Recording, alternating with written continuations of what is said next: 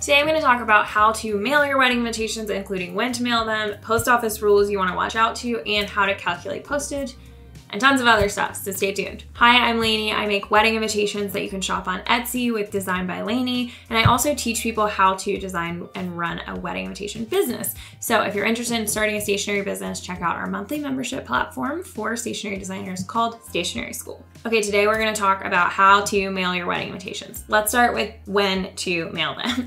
Save the date should be mailed 6 to 9 months before your wedding. If you send them too early, people are gonna get confused. A lot of people think they have a destination wedding, so they need to send it really early, but it's not technically a destination wedding unless you have over 75% of your guests have to get on a plane. So even if people have to drive a couple hours, still not considered fully a destination wedding. So you can go closer to that 6-month mark if you want to.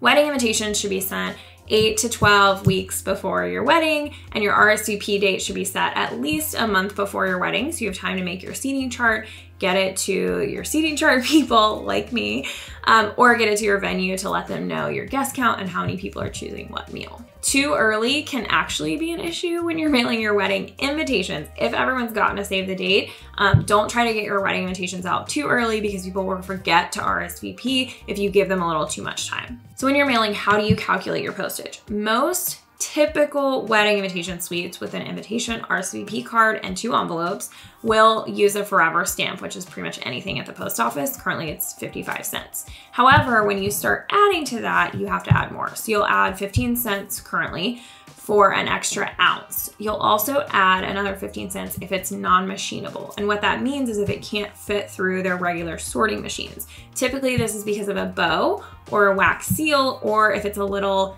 too thick. However, if you get to a point where it can't be bent over the desk of the post office, that's typically what they use, then it might get into parcel rates, which is like $1 or more, sometimes even $3 per piece. So you wanna avoid getting it so thick that it can't bend. So this is why a lot of times we'll do a double thick piece for the invitation and then do single thick pieces for everything else. If you pay non-machinable for the wax seal, you don't also then have to pay an additional one for the bow. However, if it's still over 1 ounce, then you will have to pay an additional 15 cents. So then you would have, you know, main postage, 55 cents plus 15 for the wax seal, plus 15 for the extra ounce. You also can't mail things that are an unusual shape. So if you do square invitations, or oversized invitations, like this is an A9, which is a little bit larger than our standard A7. Sometimes these require extra postage, and anything that's square will also require extra postage. If you want to save on postage, then doing an RSVP postcard is actually really cool because it's a little bit cheaper for postage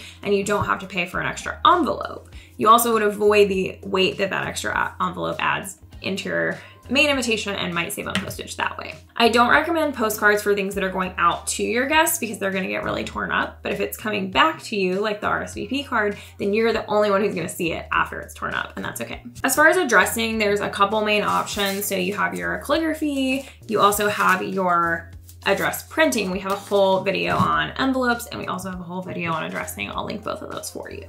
A lot of people think that calligraphy is hard to read.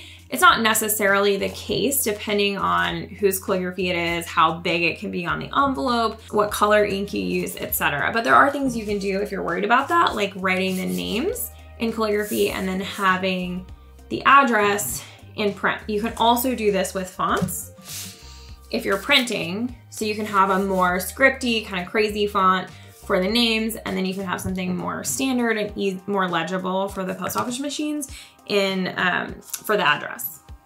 That being said, like I made a font out of my calligraphy. It looks pretty much exactly like my calligraphy, and I've never had any issues with it getting delivered. So you'll only have issues if the font is really, really difficult to read, if it's super swirly, and especially if it's used for the main parts of the address. The post office doesn't care so much about the names. They don't really have to read those, but they need their machines to be able to read the addresses. So on that note, you'll want to make sure you have enough contrast for them to read. So on this color envelope, we've actually done white and black, but if you get really dark, you don't want to print dark ink. And if you get really light, you don't want to print white ink on that either. This is a great example of contrast, the light color with the black ink. And the post office doesn't like white ink as much as it likes dark ink. So in general, you'll have slightly better luck if you do a light color with a dark ink printed or calligraphy on it. The other part that might be tough is your return address. If you put it really, really big on the flap, then the post office might read it as the main address if the envelope is the wrong way in the machine, and they might actually accidentally send everything to your return address, which is not what we want. So I try to make it really, really small at the top if I put it on the flap.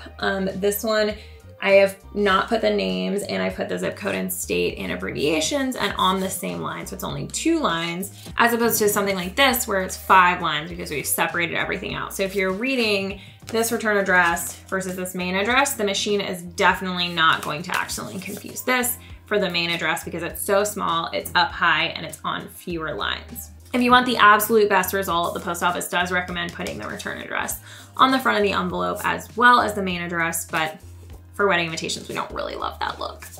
And of course, you also have your RSVP envelope. It's not as important to put the full names here, so sometimes we do like a monogram or just the first names. It's kind of fun to do that. And on my wedding invitations, we didn't even put a name on there, and they all were delivered perfectly fine. But the big thing is you wanna make sure you include a postage stamp on here, forever stamp, so that no one has to go out and buy or find a stamp in order to mail their RSVP back to you. These things already get forgotten so much that you don't want to make it harder on people. So go ahead and include that stamp there, and you can make it really fun to match the rest of your suite. You can make it a design element if you like. When you're ordering all these stamps, you can order directly from the post office in pretty much whatever quantity you want. However, in a crazy turn of events, it takes forever to order postage from the post office. It can take up to 10 business days just to process the order before it even ships. So make sure you order well in advance, because otherwise you'll be stuck with what you have at your local post office, and it's not always the full collection of everything they have online. So if you want it to look a certain way, you'll want to go ahead and order those. If you're working with a designer, for all my clients, I do put the RSVP postage on there before I assemble the envelopes. So it depends on who your designer is and what level of assembly you have with them, but check with them to see if they're gonna do that before putting your invitations in the envelopes. And lastly, we've heard a little bit about hand canceling. It's something that the post office is doing less and less, unfortunately. And it just means that it saves the envelope from one of the machines. It doesn't save it from all of the machines, but it saves it from the machine that specifically cancels the stamps. So it can help your envelopes arrive in a little bit better condition. A lot of post offices don't do it. Some of them say they charge extra for it, which they're not really supposed to. And then some of them will do it, or they'll ask you to do it. So they'll give you an actual stamp and have you stamp over the postage on all of your invitations. So it's just up to you if you want to go to a few different post offices, call a few different post offices and find out if they do it. Typically there's like one in each general area that's still nice and will still let you do it.